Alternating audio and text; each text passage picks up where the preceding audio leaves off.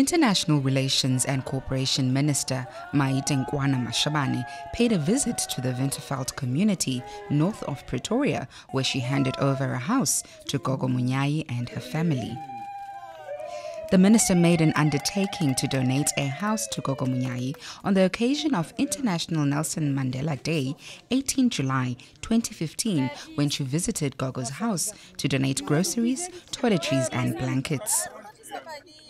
The minister found Gogo Munyai, then 89 years old and visually impaired, living in difficult conditions in a dilapidated house with her grandchildren, and undertook then to donate her a house. We identify the needs of the community.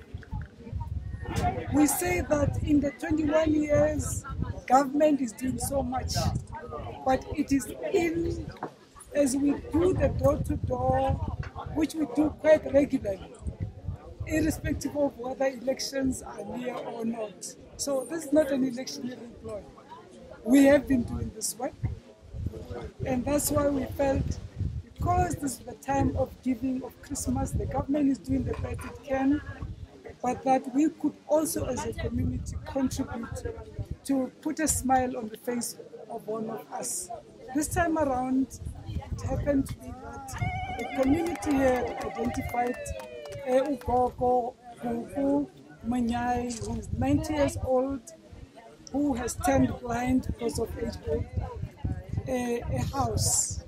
Working together with our donors, Solidaire Construction, she is now moving out of this house into this one you see behind us, fully finished and with all the Christmas goodies.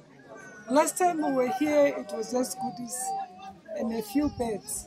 This time around, we think we have turned this, which she had referred to as a home, to be a true home in the true sense of the word. What humbled me was when I saw her washing her hands in her own kitchen with water running gushing out of the tap.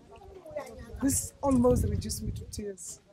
And she actually had to drink to confirm that indeed this is water running out of a tap in her own house here in Winterveldt. So this completes the spirit of Christmas, spirit of giving, of sharing, of togetherness. What motivated the minister to return?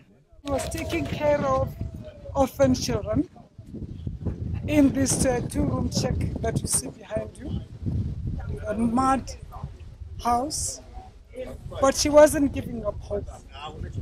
Like a true African woman, she remained a willow where these children could say they are going back home.